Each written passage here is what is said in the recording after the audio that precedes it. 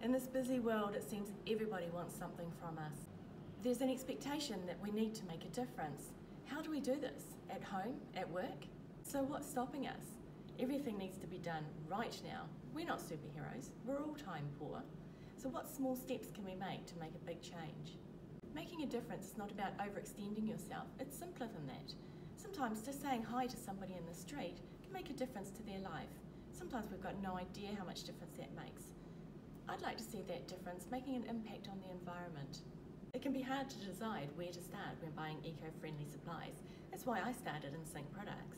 One way we can make a difference is starting to buy eco-friendly cleaning products or starting to buy in a concentrate.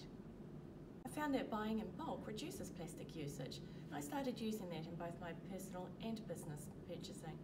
Simply by making one small change and switching to an eco-friendly toilet paper does make a difference, and it doesn't need to cost you time or money. At the end of the day, we're about eco without the ego.